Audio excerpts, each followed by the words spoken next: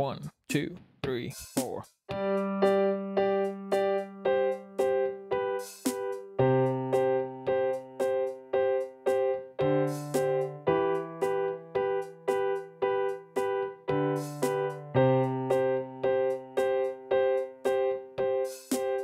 Hello, my name is Diego from the Hit Music Studio, and in this video we are going to show you how to play the riff, the main riff of I Got a Feeling.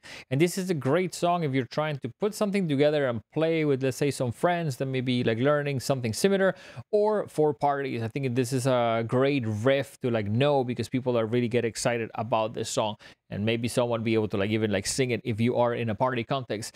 With that said, I'm gonna give you some pointers and talk a little bit about the importance of counting out loud, and I'll show you in a second why. Because when you are trying to do this kind of like thing and practice it, I think sometimes it makes a lot of sense to go ahead and count out loud. So with that said, let me try to show you the beginning. We're going to divide it into 4 sections. Now, normally in a beginner song, you will be here. So we're going to move your hand to the right and go on thumb on G, and then go A, B, C, and D, pinky on D. Now, try not to cheat by having more than one key pressed by the same finger.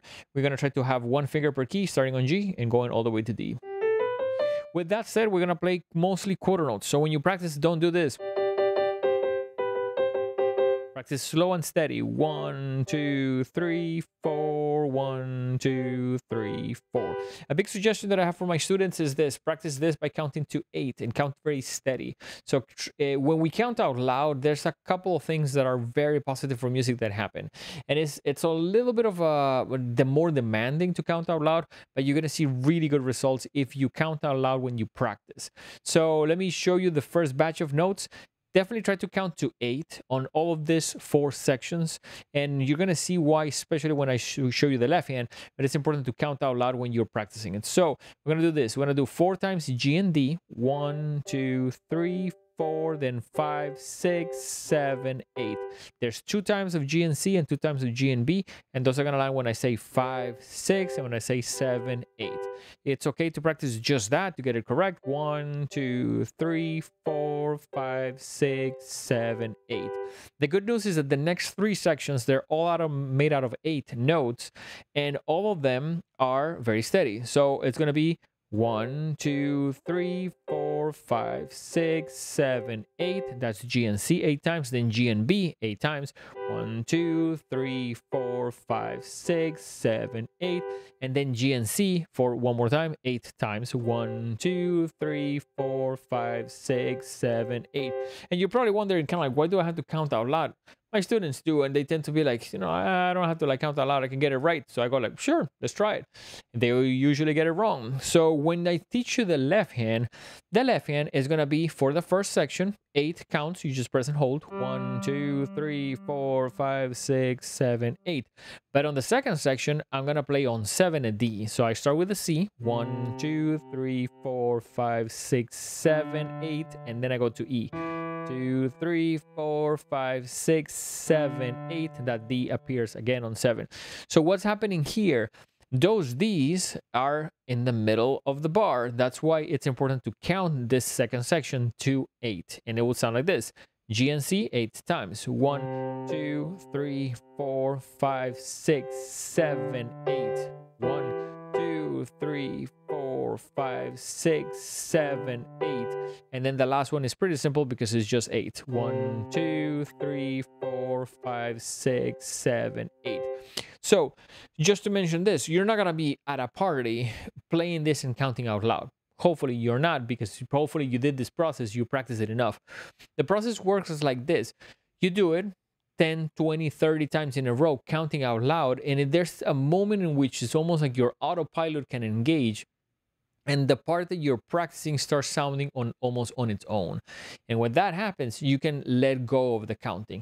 But you're not there if every time that you're playing it with mistakes. So if you're saying 6 and you're playing D, or if you're saying 8 and you're playing that D, that is the wrong place for it. So that's why counting out loud is very, very valuable, especially the first 3 to 5 times that you do something is incredibly important to get it correct. So that's why when you count, you increase your chances of doing it correctly because you're almost figuring out where things are supposed to go. And believe me, it's a really good technique. I know a lot of really good musicians that use this. Even more if you're in a bind, most musicians that are really good will slow down things, count them out loud, figure them out pretty quickly, and then almost like sort out what they're trying to do. So let me play it almost in context here with the beat. I'm going to slow it down a little bit and I'm going to try to play the whole thing twice. So try to play along with me. I'll count so we can do it together. So 1, 2, 3, 4.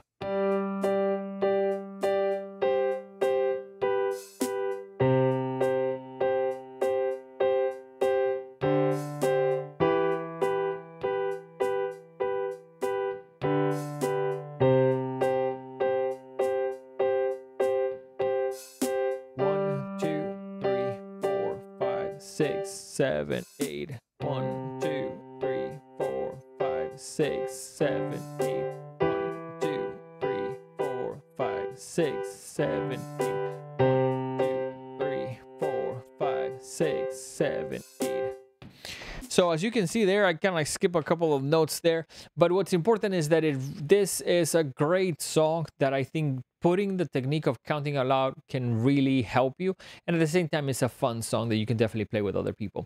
So if you like the video, definitely try to give it a thumbs up. It really helps us out. If you like any other songs for me to cover them, let me know in the comments. We definitely want to encourage you to, if you are an adult maybe that you want to learn how to play the piano, let us know. We have a beginner's course that we can share with you, because we do believe that like learning music doesn't have to be only restricted to people that are young.